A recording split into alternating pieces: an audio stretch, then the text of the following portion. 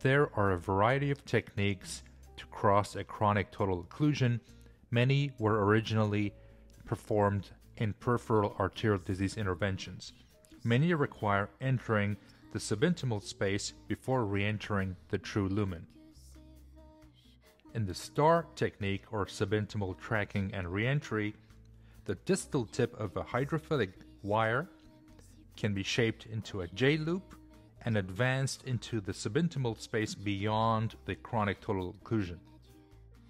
Last, or limited antegrade subintimal tracking, is similar to STAR, except after utilizing a loop wire to cross the chronic total occlusion subintimally, a high tip load wire with an acute distal bend is then used for re-entry into the true lumen.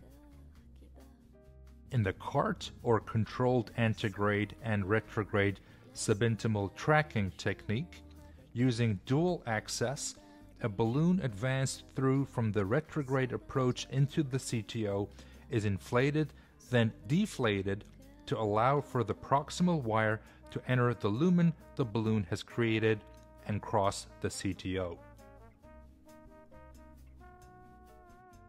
Reverse CART, a balloon is utilized from the antegrade approach to allow a retrograde wire to cross the CTO.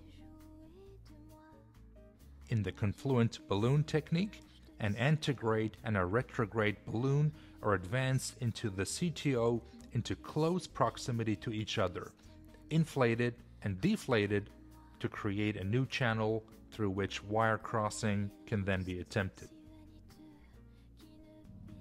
Thank you for watching.